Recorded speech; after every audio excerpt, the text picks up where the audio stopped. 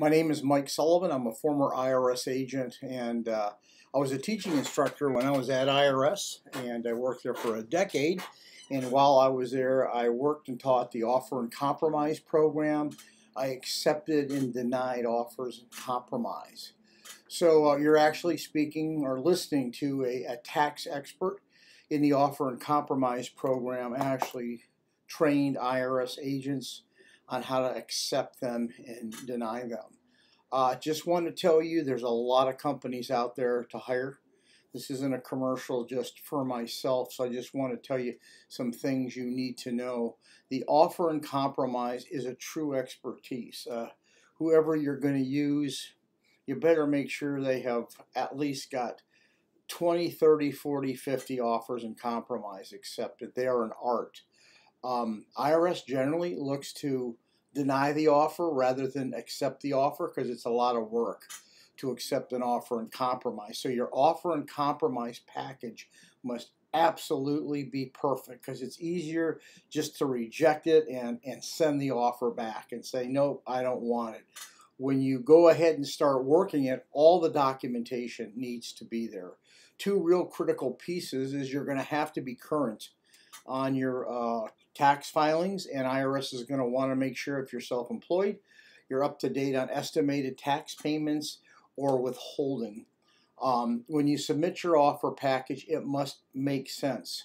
All your documentation, in fact, must be there.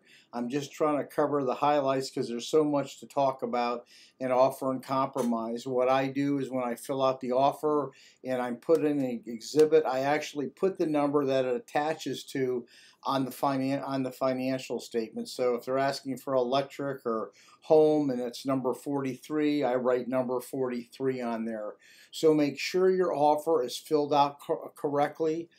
You've sent it out timely by certified mail, and you get it back. The average offer and compromise takes about 9 months to a year to go ahead and to work and to get it accepted. And you should know the 5-year rule. The 5-year rule is IRS will want you to stay current and file all tax returns for the next 5 years, and IRS will take the refund in the given year that the offer in fact is accepted.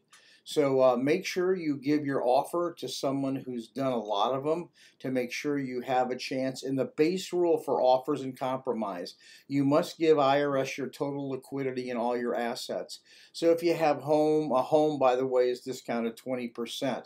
If you were to add up the total liquidity and your assets and it's $80,000, you can't offer IRS less than $80,000.